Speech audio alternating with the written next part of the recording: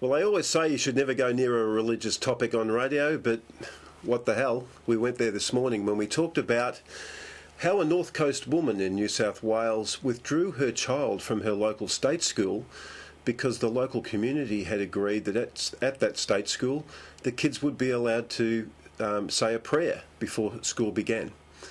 Now, this is a very different rule in New South Wales to what they have in Victoria and some other states, where basically any religious practice is forbidden in a government school.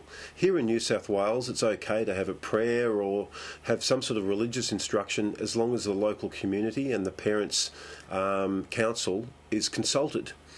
The woman on the North Coast was so angry over the fact that she was sending her child to a government school that she withdrew her. She's placed her into another state school where there is no religious instruction and definitely no prayers.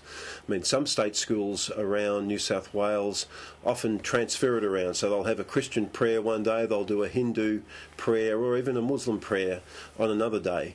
But it does seem to be an anachronism. If you have a look at the Bureau of Census records, back in 2011, the last big census that we had here in Australia, about 1 in 5 Australians nominated as no religion when it came to their faith.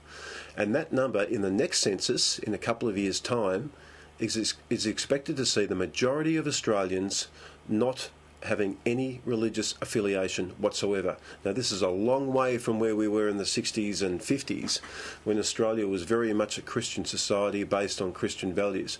No one is saying that we don't want the values that go with that, but these are government schools. We live in a secular society, and surely religious instruction and a prayer at the start of school is going the same way as blackboards and dusters and badly dressed teachers, for that matter. And amen to that.